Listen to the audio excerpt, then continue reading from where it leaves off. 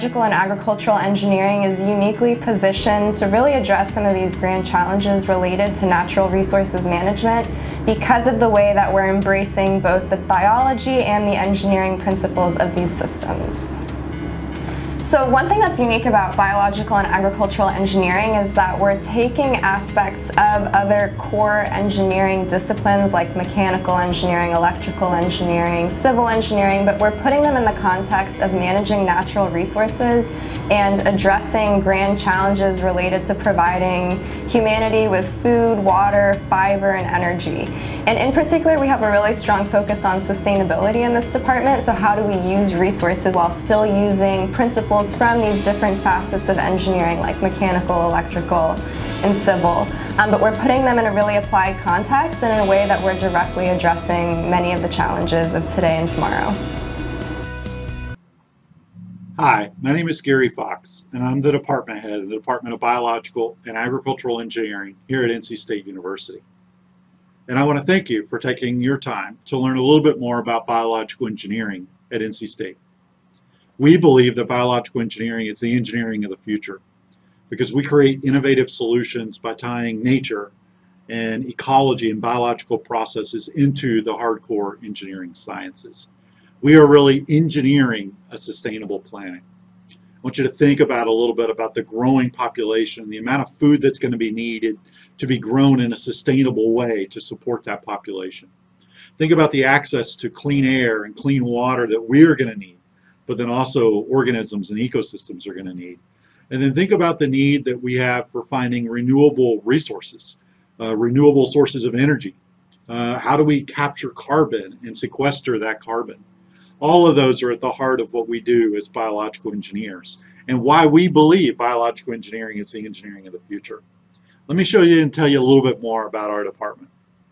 We do have 2 undergraduate degree programs, our biological engineering program, which is what we're going to talk about today, but then we also have a biological and agricultural engineering technology program. That program is aimed at graduates that want to work at the interface between the engineers and the clients, using state-of-the-art technology to create and put into place those innovative solutions. We're a top-ranked program, currently ranked 6th in the United States among our discipline. And our enrollment is a good-sized enrollment, but it's not large. We're not one of the larger engineering programs. So what's the benefit there? Well, the benefit is that you're going to get the big school resources of NC State University, go Pack, with the family atmosphere of Weaver Labs. We have a highly engaged faculty that are going to be involved in your academic and career advising. They're going to be able to connect you with industry and with alumni that are working in various fields. And in fact, we have nearly 100% placement after graduation. Biological engineers are not as well known as a civil engineer or mechanical engineer, but you get an opportunity as a biological engineer to separate yourself, to again be the one that's leading those innovative solutions using natural solutions. We also have highly involved departmental student organizations. One thing that you're going to hear about is that we don't only care about developing you as an engineer, but we also care about developing you as a leader and as a communicator. We do this through a lot of hands-on classroom, laboratory, and field education. Our graduates are highly sought after because employers love our graduates because they will just jump in and find a solution. They're not afraid to get their hands dirty. And that's because of that hands-on education. We're not just going to teach you, for example, an electrical circuit on a book. You're going to build one. We're not just going to teach you about flow in a river. You're going to step in a river and actually measure the flow. Lots of different examples just like that. Let me take you through our concentrations. We really have 4 different concentrations in the department. We have bioprocess engineering, ecological engineering, environmental engineering, our agricultural engineering concentration, which is at really the heart of where the department originated. And then we really have a kind of an emphasis area that's new in data analytics and integrated modeling. But let me take you through each one. Our bioprocess engineering program really looks at conversion. It really looks at connecting, again, natural solutions using biological principles tied in with engineering concepts to look at things like conversion of biomass into biofuels and bioproducts, creation of pharmaceuticals and nutraceuticals, fermentation, product separation technologies, process, handling, and storage of agricultural products, of food and fiber that we're going to need for a sustainable planet moving forward. Industrial enzymatic reactions, modeling of biological materials, and then also bioremediation for environmental preservation. One of our brand new faculty members that we just hired, and we have a lot of brand new faculty members in our department, which is such an exciting aspect of our department right now, works specifically in carbon capture and carbon sequestration. This is a fantastic concentration area. We also have ecological and environmental engineering concentration areas. Again, taking natural solutions and the natural, working with the natural environment along with those engineering principles. Ecological engineering, we do a lot of work in stream and river restoration, now a billion-dollar industry in the United States. We do a lot of work with wetlands. How do we restore wetlands? How do we protect wetlands? We do a lot of work with green infrastructure and low-impact development, a stormwater management practice that says instead of using concrete and hard structures, let's figure out a way to use more soft structures and the biology and the ecological principles to manage that stormwater resource. A lot of our work is focused in the environmental engineering area, where we look at water and air pollution control, irrigation and drainage engineering. It's completely vital for how we're going to produce food and potential resources and bioenergy crops and things like that. Solid liquid waste management, stormwater management, water resources engineering, water and wastewater treatment processes. Much of what our concentrations focus on in our department is that, yeah, we can do water and wastewater treatment, but we want to actually work with nature and the environment and the watershed to actually treat the contaminants before they get to our drinking water source. Again, these are very, very strong concentrations in our department with a number of really fantastic existing faculty members along with new faculty members in this area. Our agricultural engineering concentration is really at the heart of our program. It was originally really the emphasis area of our program. And while we still have lots of graduates that go to work for places like John Deere and Caterpillar, the agricultural engineering concentration has combined those aspects of machine systems engineering with new aspects in decision support systems and GPS, remote sensing, unmanned aerial vehicles, unmanned surface vehicles. It's a fantastic combination of all of those different areas. And again, some really outstanding and really fantastic faculty members within this concentration. Really, one of our big emphasis areas that we've created in the department, not yet a concentration, but something that actually goes across all of our concentration areas, is work in the area of data analytics and integrated modeling. If you have an interest in computer science, but you really feel like you want to take that computer science knowledge and apply it to real natural systems, think about coming into biological engineering.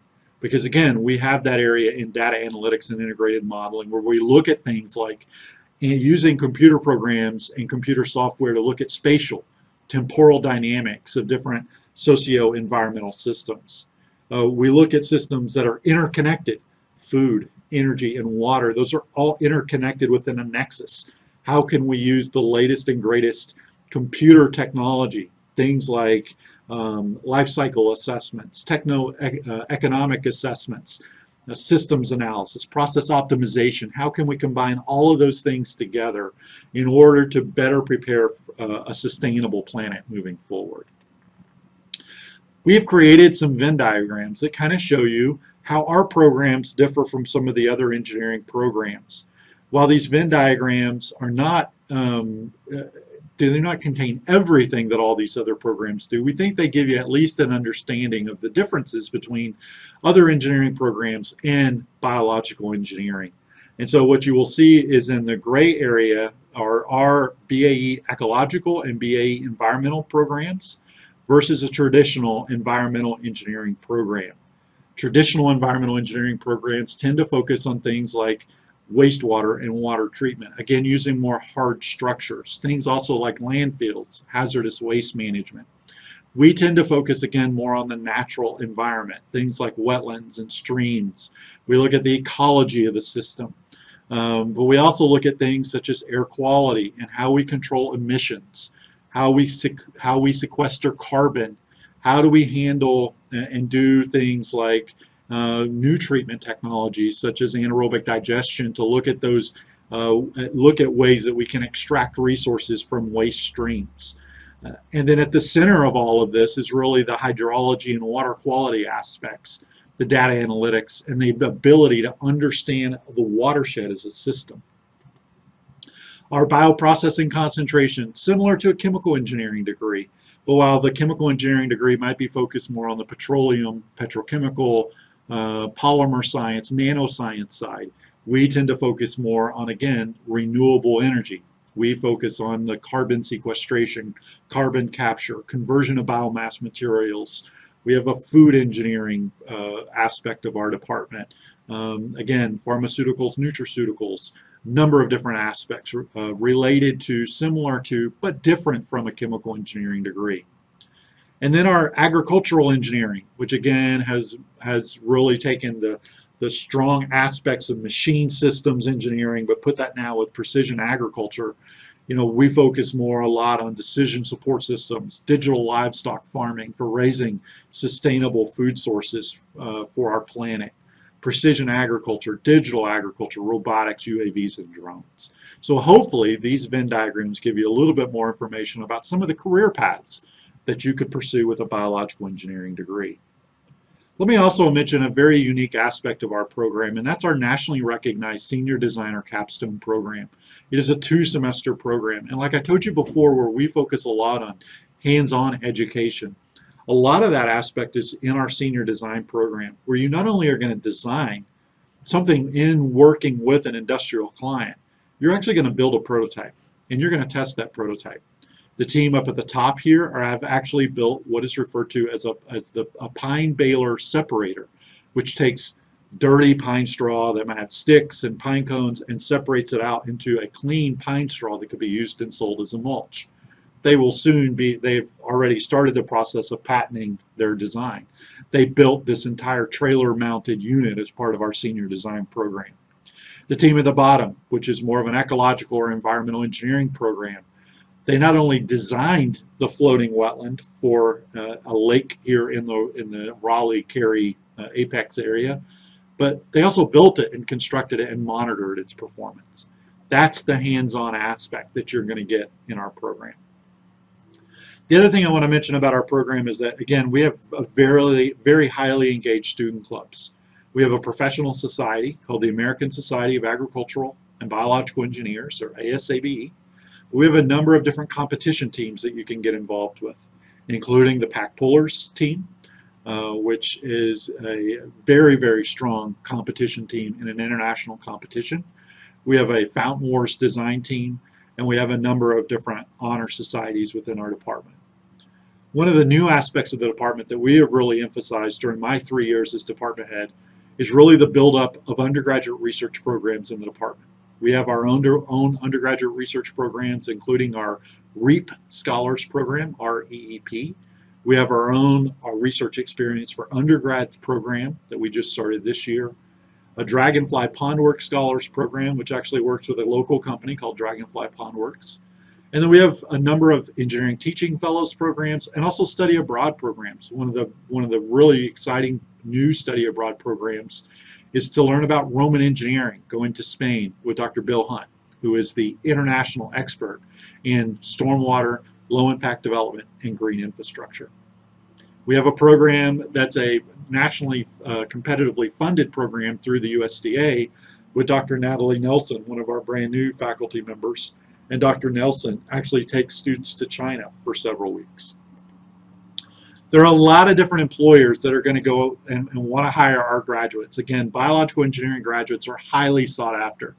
And if you look at 2018 data, median salary from our graduates at the undergraduate level, $58,750, right there in line with the other engineering programs at NC State University. And I listed some of the companies there on the right side, but there's a lot of different companies that actually hire our graduates, and that list continues to grow today. Again, people are understanding the need to think about how to create innovative natural solutions. I like to say at all times that BAE is a gateway degree, and I think highlighting some of these young alumni is a perfect way to show you that. Caitlin Perkins, graduated in 2019, is now a Rotational Development Program Associate with Pfizer. Lauren Cabridge, graduated in 2018, is a Water Resources Design Engineer with McAdams Engineering. Alex Greason, graduated in 2018, works for Deere in their construction machinery division.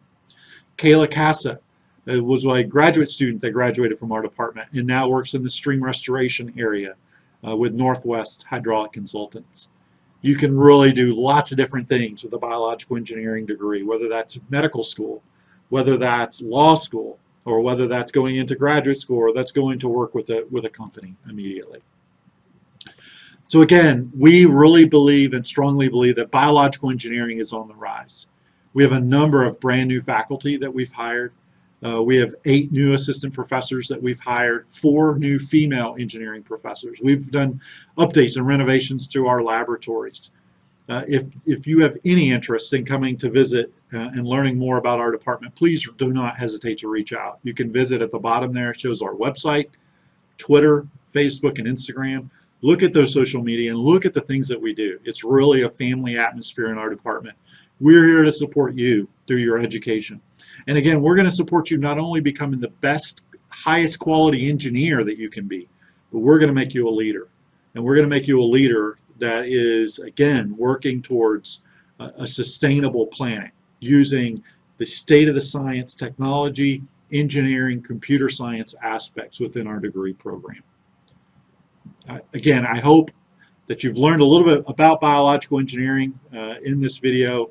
Thank you for your time, and go Pack.